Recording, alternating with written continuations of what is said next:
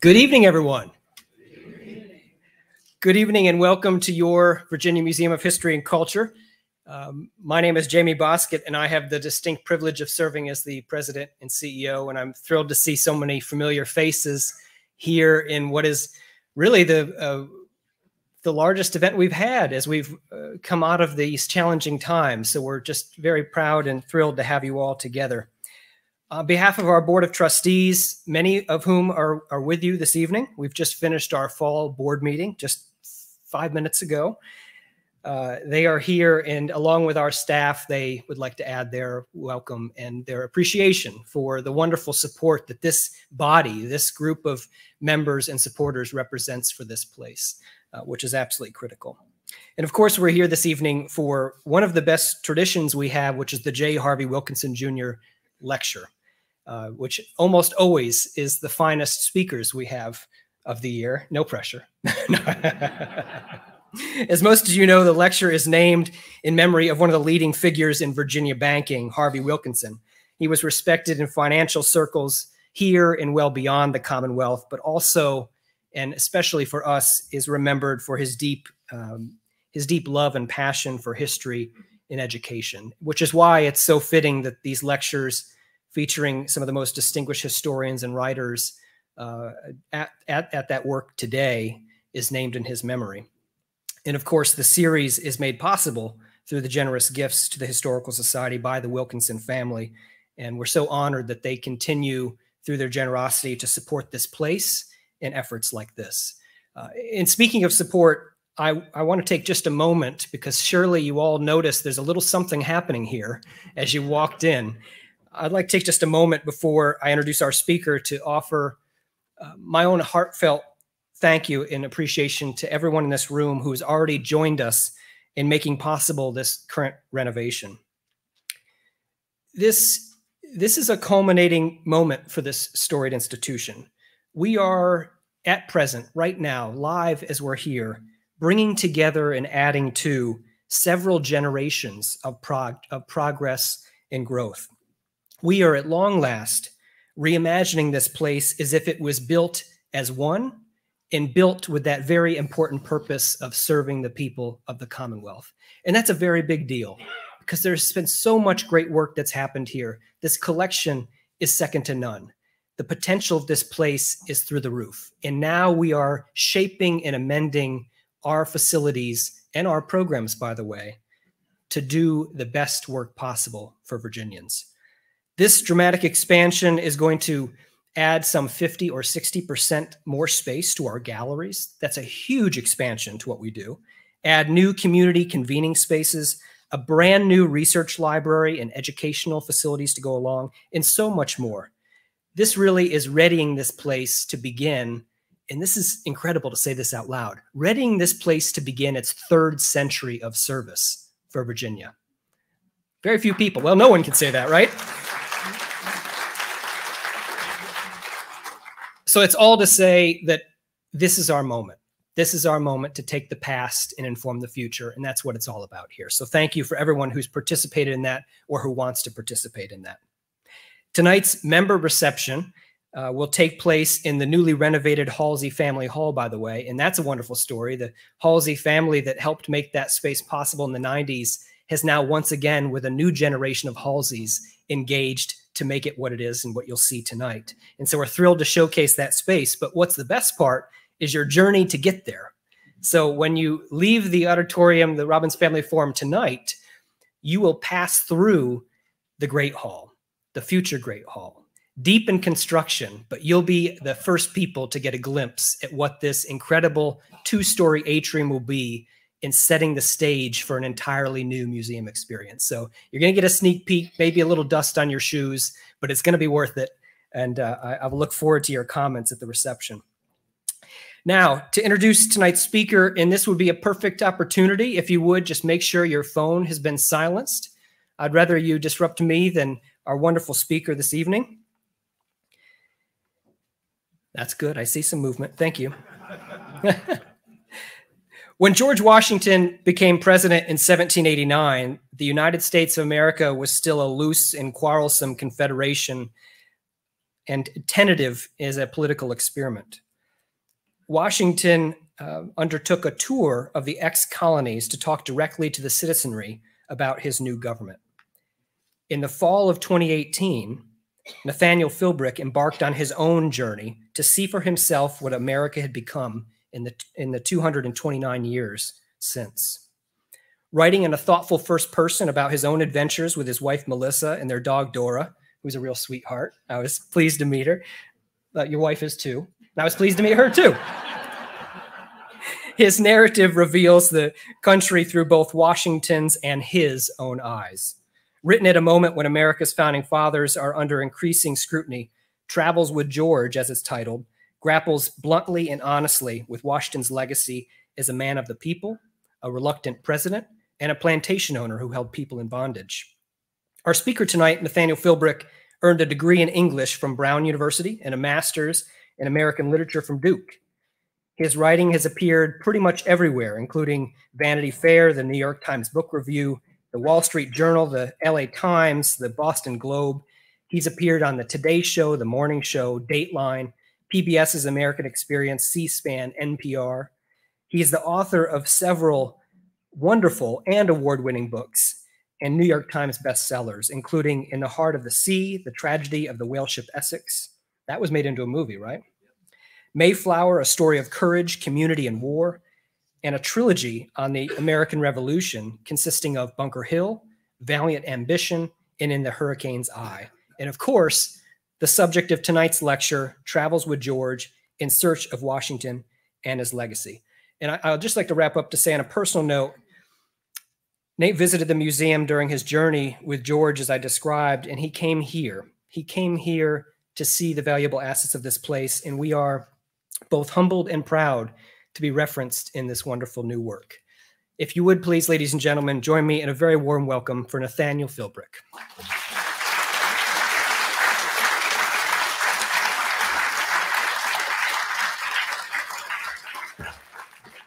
Well, thank you. It is really great to be here. I have to say, I live on Nantucket Island in Massachusetts, but I so looked forward to coming to this institution. It really feels like coming home. When Melissa and I and Dora came here back in the spring of 2019, it was with great anticipation because this collection contains what was for us the Holy Grail. George Washington's Southern Tour Diary. It's half of the Southern Tour, but it's incredible. It's his very regular script on, page after page after page. When Jamie handed it to me, it was, with trembling hands. And I think the closest I've come to that experience is when I was working on Mayflower and was able to have some time with William Bradford's of Plymouth Plantation, which is in the Massachusetts State Archives. And what's amazing about documents such as that is that they feel like they were written 2 days ago. I mean, these were not old, decrepit documents. These were vital in a way that really, for me, transmits the wonder of the past to the present in a way that nothing else can. That's what museums do. And so for me, it's just been really neat to come here. Now it's 2 years ago, and then come here now and see what progress has happened with what you're doing. So my thanks and congratulations to Jamie and the trustees, the board for making such decisive steps towards turning this into an institution that will really be second to none in the South and the United States of America. Now, I have to say, before I start, I spent last night at my father's house on Cape Cod. I like to do that before I have to travel to talks because getting out of Nantucket on the morning of a talk is an iffy endeavor. Fog can just shut everything down. So my father lives a ferry ride on Cape Cod. He's 92. He's the dissertation advisor I never had. He's a retired English professor with a specialty in American maritime literature. And we went to his favorite restaurant on Main Street in Hyannis, Alberto's, and he was regaling me about Richmond. For one thing, he first came to Richmond in 1950 when he was at camp. It was then known as Camp Pickett, before it became Fort Pickett. During the Korean War, he ended up going. He was in artillery and ended up going to Germany to, into the Cold War standoff. But he remembered very fondly coming into Richmond, and then he said, "Nat, do you know you're following in my footsteps?" And I said, "Well, yeah, I'm going to Richmond." He said, "No, I spoke at that, which was then the Virginia Historical Society in 1976." And so he wanted me to say hello to all of you. He wishes he could be here, but hey, he's 92. Now, how did I come to write this book? I was in the process of finishing my third book about the American Revolution, In the Hurricane's Eye, which is about the year of Yorktown, focusing on the naval battle fought between the British and the French that really made possible the victory at Yorktown. And I had spent 10 years researching and writing this trilogy, 2 years longer than it took to fight the revolution itself. And it had been a truly exhilarating experience, digging in that heavily into one time. But I was getting kind of itchy. I work in my basement office on Nantucket. When I'm not at the archives, I'm in my office, often with Dora sleeping on the couch behind me. And I living on Nantucket, it's 14 miles long. I grew up in that nautical center of the universe, Pittsburgh, Pennsylvania, and I had the improbable teenage fascination with racing small sailboats. And if you were a small boat sail racer in Pittsburgh, you had to drive. And so at 16, I began to car top my sunfish to a flooded strip mine about an hour outside the city. And that led to driving all over the country to events all over the country. I love the sailing and the racing, but I also love the travel. And living on Nantucket now for 35 years, it takes 20 minutes to get from one end of the island to the other. When I want to listen to an audio book, I have to take laps in the car. And I wanted to get out and see the country I'd been writing about. Well, it was the late innings of writing In the Hurricane's Eye. I had a research trip to Providence, which Washington visited in the time span I was writing about, and went to the John Brown house. This is not John Brown, the abolitionist. This is John Brown, one of the founders of Brown University, whose magisterial brick mansion is now a part of the Rhode Island Historical Society. And by the way, my father grew up in Providence, just a few blocks from the John Brown house. And I just stopped by to have a look. And in the back, there is John Brown's chariot, meticulously preserved. John Brown was a big man, almost as big as apparently as Washington. And this chariot, I couldn't believe how tiny it was. Think the back seat of a VW Bug on 4 skinny wheels. And that's what was there. And according to Brown family tradition, in 1790, that summer, the newly inaugurated President George Washington came to Providence and was given a ride in John Brown's chariot. I don't know how the two of them fit in that single seat, and went out to Fox Point, where a ship was being built for John Brown, named for the president. Now that got me to thinking. I knew Washington had visited Providence several times as a general, but what was he doing there as president? And that led me to discover that when Washington became president, he realized he was the leader of an already divided country. We have not invented partisanship. The Constitution deeply divided this country at the very beginning. There were no organized political parties, but there were the Federalists believed in the Constitution and the strong federal government created. The Anti-Federalists were not so certain that they mistrusted the strong central government that the Constitution had created. They felt that the state should retain the power that they had had under the original Articles of Confederation. And so, this was when Washington was inaugurated in New York on April 30th, 1789, two states, North Carolina and Rhode Island, had not even ratified the Constitution. They hadn't participated in his election. And on top of that, there were profound regional differences. When the governor of Virginia said, "my country," he didn't mean the United States of America. He meant Virginia. And this was true in every state.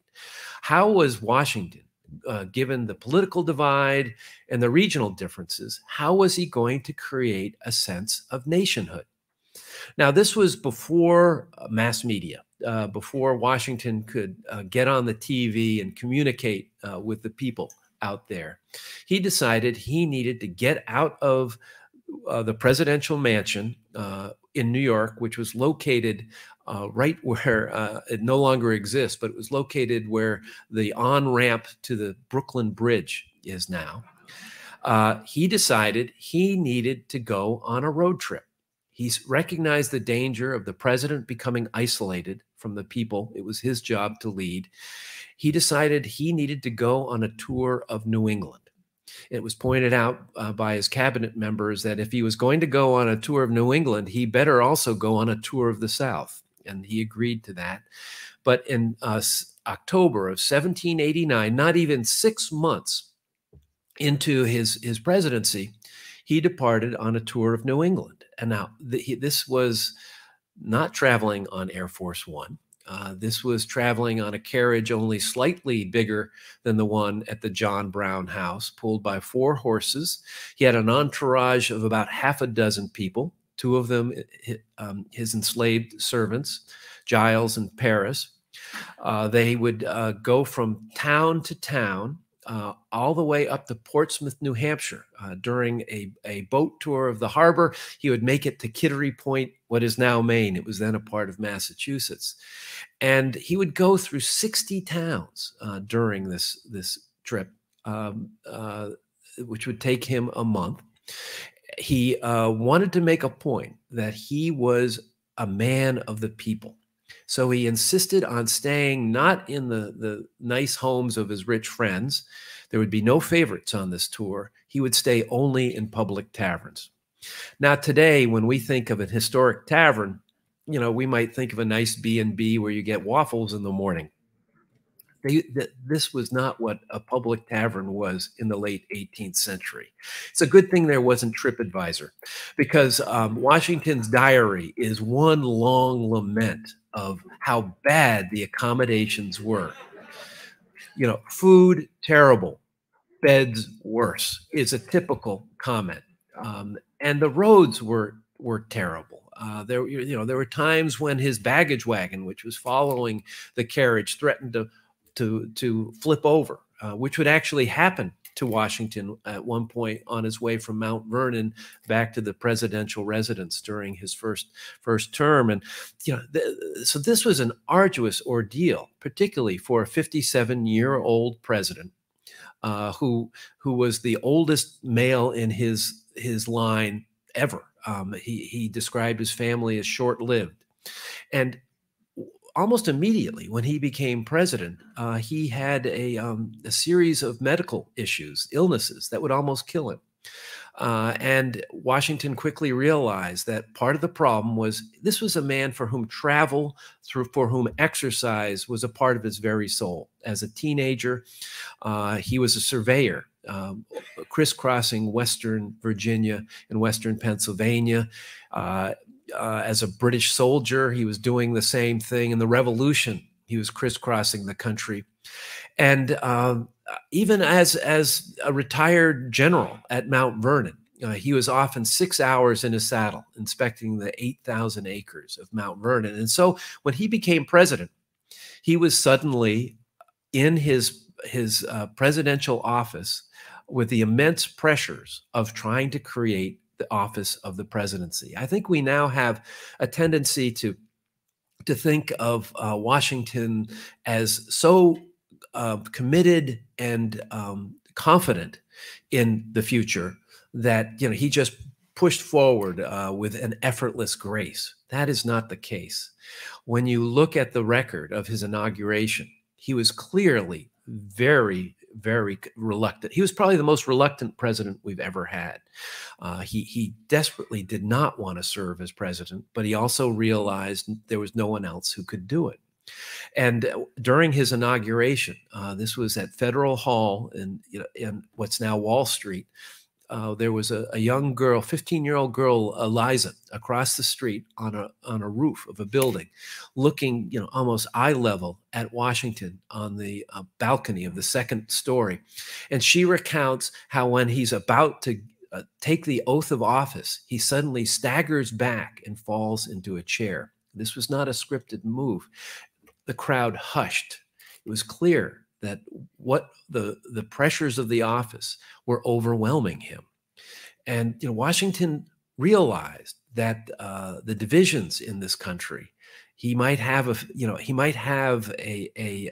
few years of grace period, but they would inevitably come back. And so he fully recognized what a difficult job it had before him. And by going out on tour, he found a way to escape the pressures of office, to actually get back on his horse and make an impression. Because one thing Washington knew was how to make an impression, something he had become very good at after 8 years of commander of the Continental Army. He quickly developed a routine during the New England tour. Before coming into a large town or city, he would step out of his carriage dressed in his Revolutionary War general's outfit. And remember, Washington was a tall man, 6'6", perhaps 4 inches in height. And he would then get on his great big white horse. During the Southern tour, it was Prescott, and ride down the main thoroughfare to tremendous applause. I think, when we go to a political rally today, there is throbbing rock music and huge screens, creating this great enthusiasm. It all began with Washington riding in his general's outfit on his white horse down Main Street. It was true political theater. And Washington was from the first knew he was treading a very fine line between creating an impression that would create a sense of national pride and being one of the people by staying in these taverns. And so Washington, he was treading this fine line throughout his tour. Now, once I learned about Washington's tour, I realized this was the way. This is what I needed to do. This is how I was going to get out of my office. One of my favorite books of all time is John Steinbeck's Travels with Charlie. Oh, it's just great. Steinbeck decides he needs to discover the meaning of America. It's been 25 years since the Grapes of Wrath, when he drove around the western part of America in a bakery truck, discovering what was going on. He had lost touch with America. So he gets a Ford pickup truck, and with his standard poodle Charlie, heads out to discover the meaning of America. And Melissa and I on Nantucket had the immense pleasure and honor back in the early 1990s of meeting John Steinbeck's wife, Elaine. It was a Steinbeck and the Environment Conference on Nantucket, and I was just starting to write about history and literature, and there were all the great John Steinbeck scholars of the country were there, and Elaine Steinbeck, whose first year of marriage to John Steinbeck had been spent on Nantucket. Steinbeck was working on east of Eden. They stayed in a cottage right next to Sankaty Head Light. And at 78, Elaine decided to come to her first Steinbeck conference on Nantucket so she could see the place where they spent their first summer.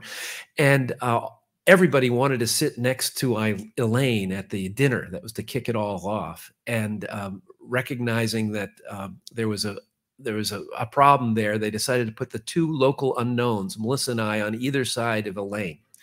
And so we spent the evening talking to Elaine Steinbeck about Travels with Charlie. And as she said, his health was terrible. I was very concerned, but when he said he was taking Charlie, I knew he was going to be all right. So I decided it's time to do my John Steinbeck invitation. And Melissa had just retired. She was a lawyer for 25 years. After that, 10 years, leader of a nonprofit on Nantucket. She was retired. We had a new puppy, a Nova Scotia duck tolling retriever, a little red dog that looks a lot like a fox, named Dora. And so the three of us headed out and retraced Washington's journey across this country. And so this book is a different kind of book for me. And this is why I really looked forward to this. I had spent more than 20 years writing heavily researched histories of various events, from the sinking of the whale ship Essex by a whale, to the Mayflower, to the Battle of Little Bighorn, and the trilogy of the American Revolution.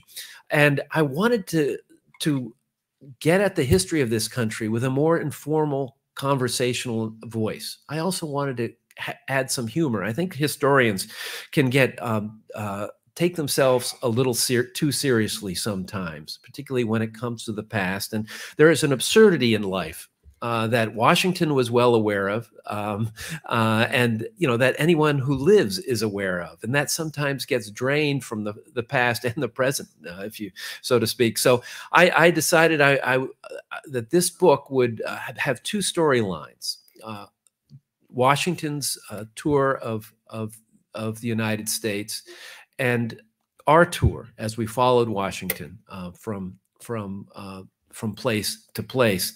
And I'd like to read a section from our New England tour. Now, Washington, when he went on his New England tour, he knew that America faced a tremendous challenge.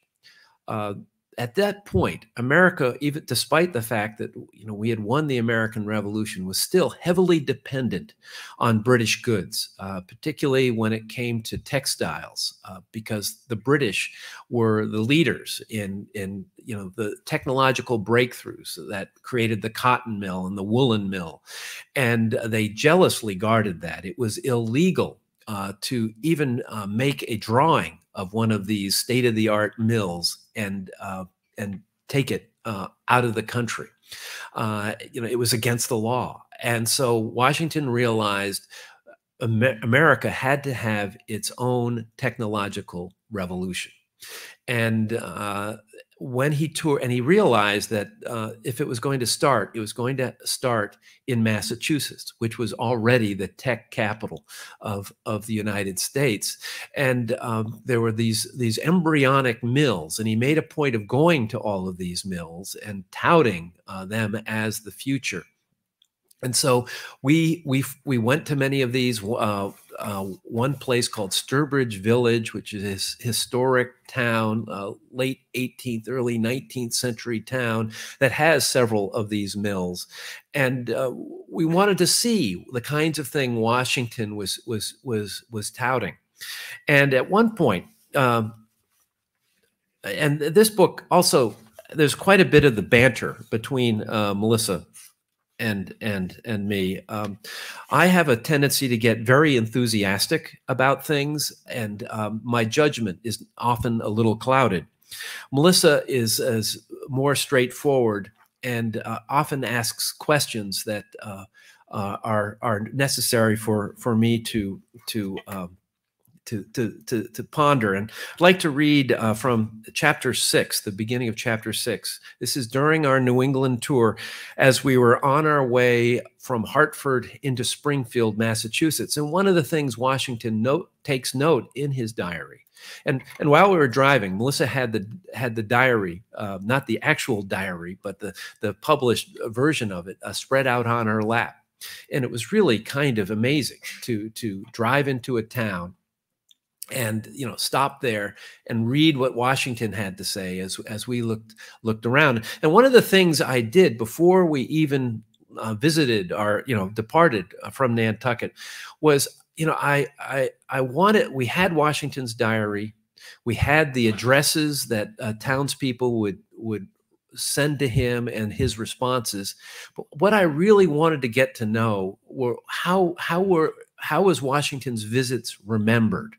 What was left of Washington's visits besides the historical plaques, besides that claim Washington slept here? Melissa and I got very sick of that term. It's kind of an historical joke, but it was no joking matter, staying at these public taverns. In 2 taverns during his New England tour, Washington would approach a tavern with night coming on and be rejected. One tour owner, the wife of one of the tavern owners, misheard him and thought he was the president of Yale, and said no, he couldn't stay there. She later heard that it was the president of the United States, and was very upset. But here he is, the president of the United States, and he can't even find a place to stay. But so what I did was I sent out queries to the historical societies and libraries of just about I made a list of all the towns and cities, asking them for what information they had, including this museum, asking them what they had about Washington's visit to their town or city.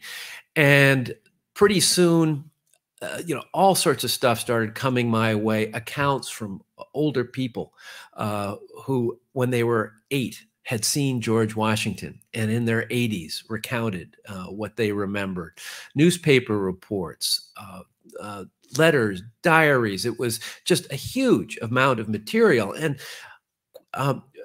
Tip O'Neill was famous for saying all politics is local. Well, I am here before you tonight to say all history is local, because here we were following an event of national proportions, but it was, for me and Melissa, I don't know if Dora really caught on to this, but it was through the local stories that suddenly Washington's visit became more alive to us. One of the things is, Washington is often, there's Washington on the $1 bill. He stayed and remote. He doesn't seem like a backslapper, someone who enjoys life. And that's true. He wasn't.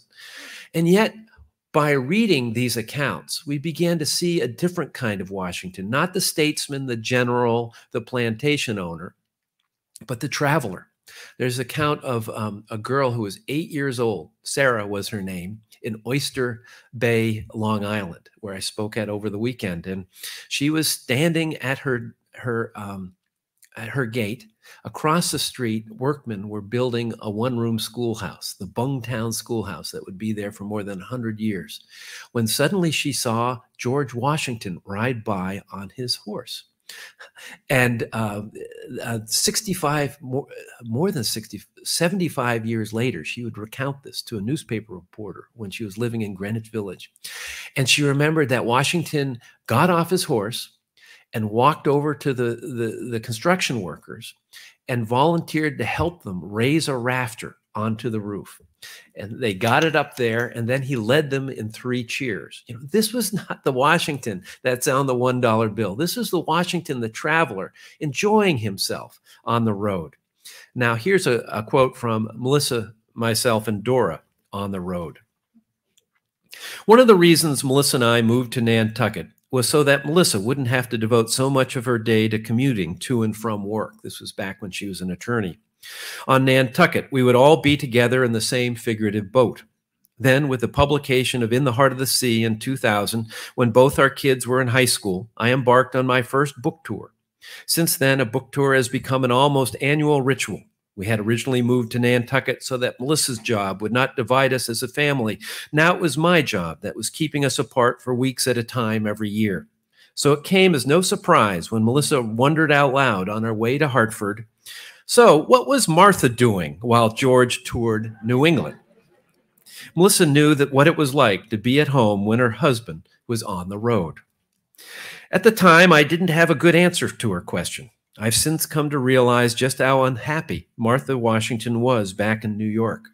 In late October, as her husband made his way across Connecticut and Massachusetts, she wrote to her niece, Fanny, "I live a very dull life here and know nothing that passes in the town." And this is the temporary capital of New York. "Indeed, I think I am more like a state prisoner than anything else. There are certain bounds set for me, which I must not depart from. And as I cannot do as I like, I am obstinate and stay at home a great deal." In a letter to her friend Mercy Otis Warren in Boston, Martha explained that her most fervent wish, a wish shared by her husband, had been to grow old in solitude and tranquility together back in Mount Vernon. That said, she could not blame Washington for having acted according to his ideas of duty in obeying the voice of his country. She knew that many women, particularly younger women, would be prodigiously pleased with the splendid scenes of public life that went with being married to the president. She also knew that Washington and his staff were doing everything they could to make me as contented as possible. Despite all her misgivings and regrets, she was determined to be cheerful and to be happy in whatever situation I may be, for I have learnt from experience that the greater part of our happiness or misery depends upon our dispositions and not upon our circumstances. We carry the seeds of the one or the other about with us in our minds wherever we go. Later, when I read Martha's words to Melissa, she issued one of her trademark sighs, then smiled broadly. "I like her," she said. And so we followed them across New England. And, you know, Steinbeck said, you don't take a trip takes you. And the things we experienced, I can't go into all of them because that's why you have to read the book. I will say that Washington would when he did his New England tour, he didn't visit Rhode Island because Rhode Island had not yet ratified the Constitution. And so he made a point of avoiding it.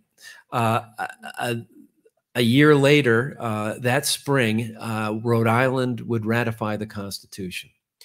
Washington, I think today a politician would say, well, Rhode Island, it was the last state to come in. That's enemy territory. Don't waste your time going over there. That was not Washington's attitude.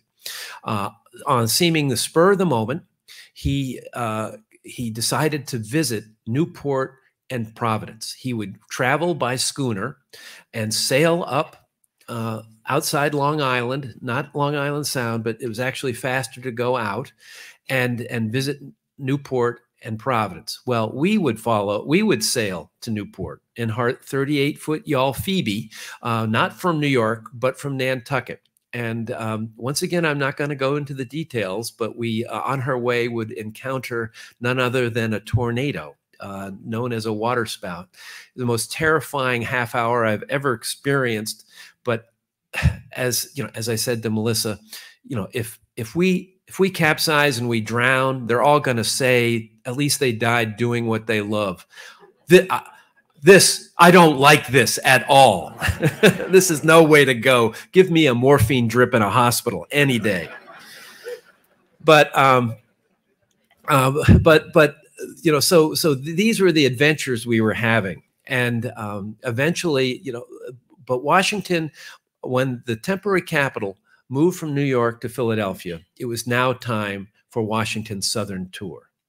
And this was going to be different from the New England tour. By that time, the policies of his government had come into clear focus. That Hamilton's financial plan and called for a tax on whiskey that was not popular in the South. It would ultimately span what is known as the Whiskey Rebellion in Western Pennsylvania, significantly a place Washington would not visit during his presidential tour. There was, all sorts of issues, and there were indications in the South that Washington was not going to get the reception he had had in New England. A former governor of North Carolina, Wiley Jones, stated that I revere General Washington, but I will not allow President Washington in my home. So this was going to be different. Instead of being celebrated, he was going to have to try to change people's minds. And this was going to be, by any measure, the most ambitious tour of them all. He would cover close to 1,800 miles. It would take him 3 months. He would write out a very detailed itinerary that he would send to give to the members of his cabinet, which included not only Hamilton, but Thomas Jefferson, the Secretary of State. Now, at this point, those two were working fine together, but the seeds of a bitter falling out had been planted, and the tension was rising. And it wouldn't be long before all-out war would be declared between these two members of Washington's cabinet. Partisanship, once again, is nothing new, and not even Washington was able to quell the differences of political opinion. But so he had a real challenge, and so he made his detailed itinerary, and he said, if something comes up demanding that I return, I'll send me a message and I'll be back as quickly as I can in a month. I mean, the scale of communication was entirely different, of course, then. No one had smartphones, and they didn't think of it as inadequate then, because they were state of the art. This is the way it was. And Washington was traveling when Congress was in recess. There was not a lot of activity at the nation's capital, and so off he would go. Now he would make his way to Charleston and Savannah. He was very popular there because the rice farmers were willing to pay the taxes required to support the transportation hubs that cities provided. And so they were the Federalists in the South. But once he headed inland to Augusta and then made his way up to Camden, South Carolina, that had been the sort of the headquarters of Lord Cornwallis during the Revolutionary War, and then to Charlotte and and then eventually back to Philadelphia, he was encountering areas where he wasn't as popular. And there was a small town in South Carolina that had already issued a proclamation that the whiskey tax was not in their best interests and was contrary to what a democracy should be about. And yet what Washington would say is everywhere he went, he would, when he explained what was going on, people would listen and he claimed understand. And the truth of the matter is there would be objections to Washington's policies in the South, but there would not be the widespread violence that would grip Western Pennsylvania. I think there was something called the Washington effect that truly had an impact. Now, as I said before, coming here to Richmond was an important step for us. And, of course, what's happened to the statues in Monument Avenue is a big part of this book and of all of your historic lives and present day lives. And I will leave that to the book for you to experience that. I will say one of the things I want, and I'm going to finish with reading one final section that deals with his visit to Richmond. But when he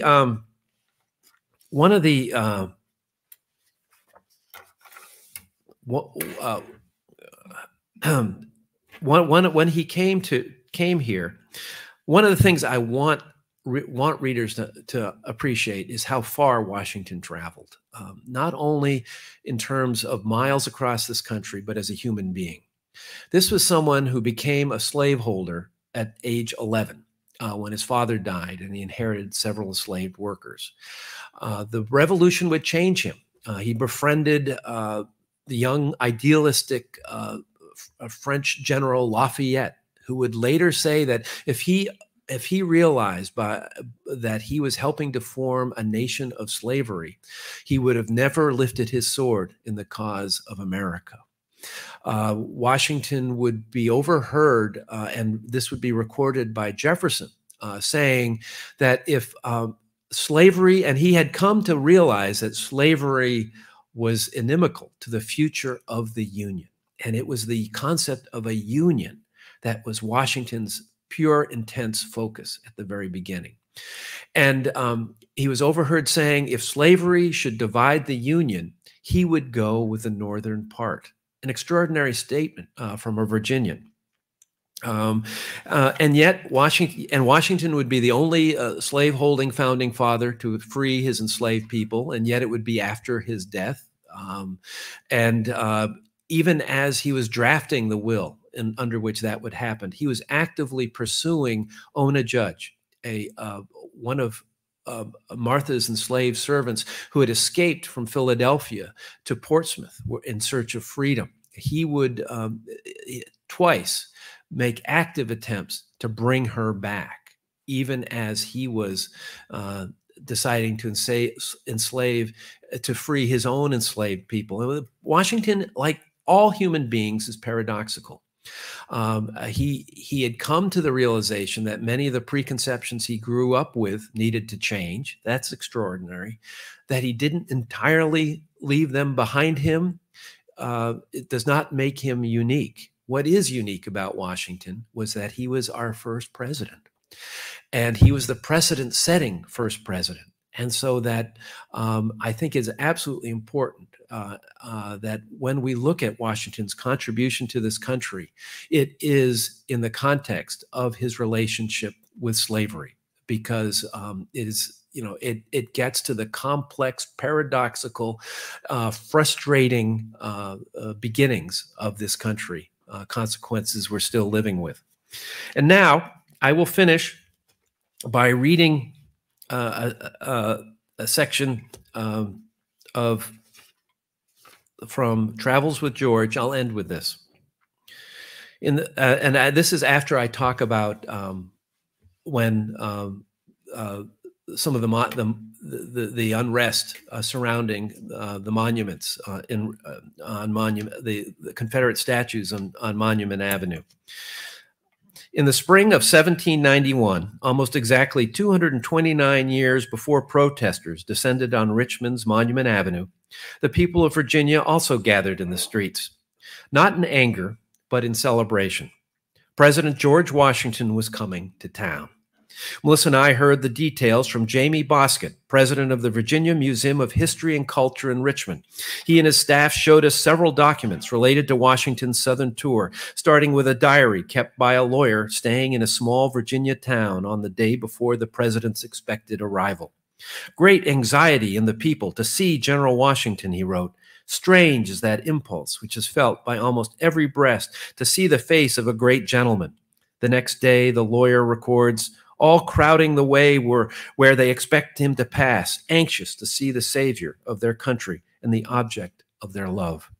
Washington was a celebrity, and he used that star power to win as much support as possible for a federal government that many Virginians were predisposed to distrust.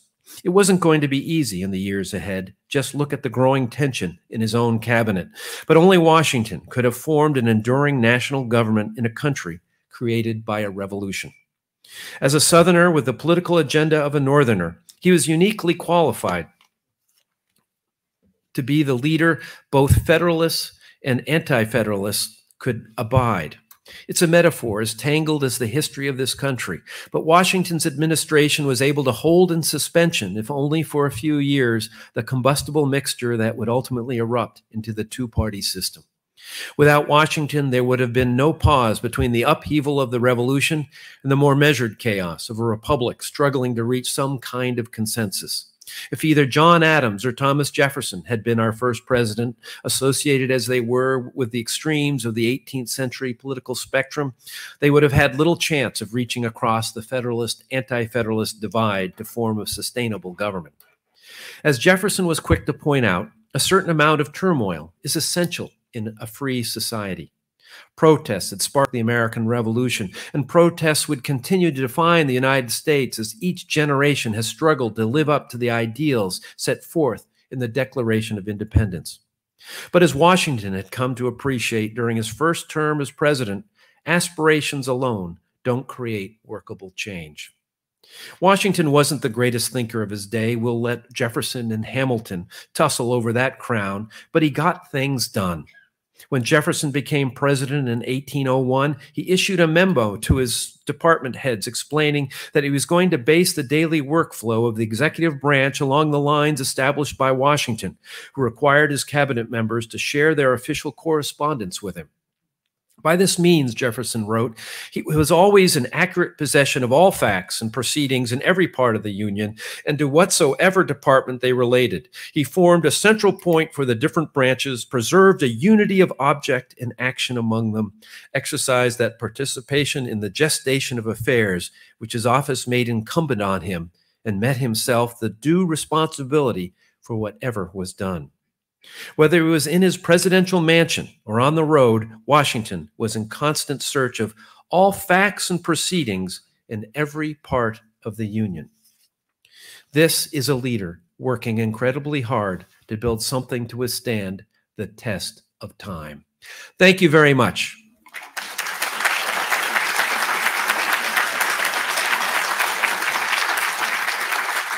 Now, people, if you want to ask some questions, I'll be happy to try to answer them. There are microphones ready. So if you want to ask a question, raise your hand and a microphone will come your way.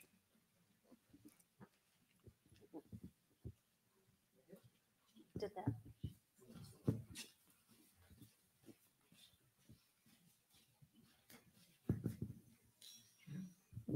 I know Washington had his own carriage because he went to the Constitutional Convention with it, with his 4 slaves. Did he have to use the same carriage when he did your trip, or did the government supply him with one? Yeah, the issue of Washington's carriage, it's a very good question. He used different carriages for basically every leg of this tour. The first part we followed was his journey from Mount Vernon to the temporary capital of New York, which was the state carriage in which he traveled with 3 others. But there was, according to several accounts, his New England tour was in a carriage, an uncovered carriage, which can you imagine in October and November traveling? But he was making a point. I am not fancy here. By the Southern tour, however, he knew he had a real ordeal ahead of him, particularly when it came to the southern sun.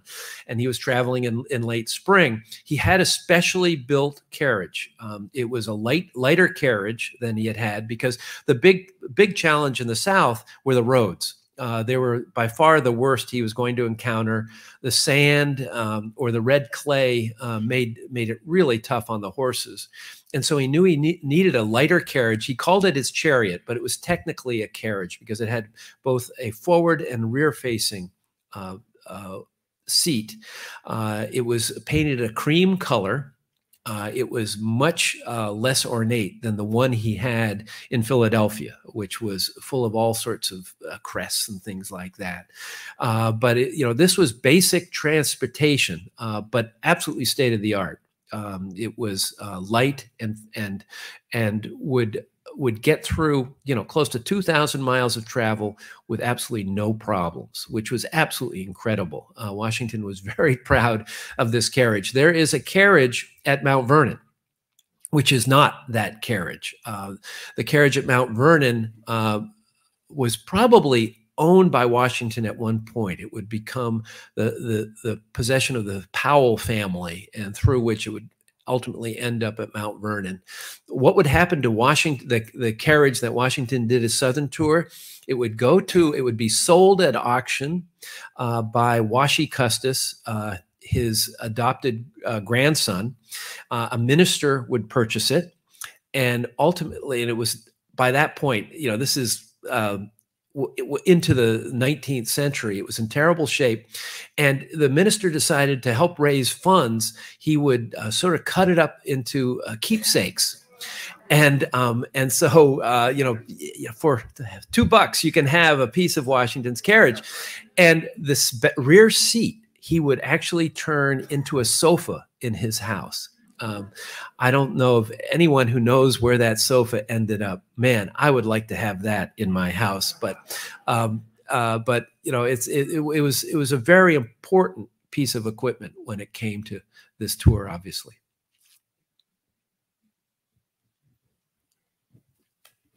Right here. So now people campaign and travel on a campaign stop. He'd already been elected.